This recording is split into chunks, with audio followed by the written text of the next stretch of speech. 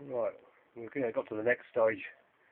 Well, I've got both parts of the both sides in the mould now, and the kerfing joints are in, the kerfing pieces.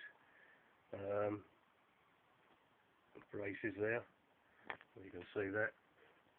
Tail blocks in and clamped. So we'll leave that overnight and see what that starts to come out like. Also bent the first part of the banjo pot round.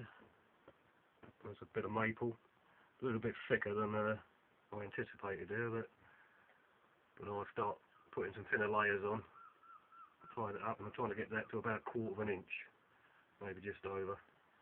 That'll give me an 8-inch pot for a banjo ukulele. Jolly good fun wood bending in the afternoon. Yeah. Oh shush. What's the matter with you? Yeah?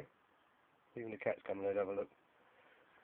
But the tube bent, the wood bender seems to work quite well, so yeah, that's a good day's work. Right, keep watching this space.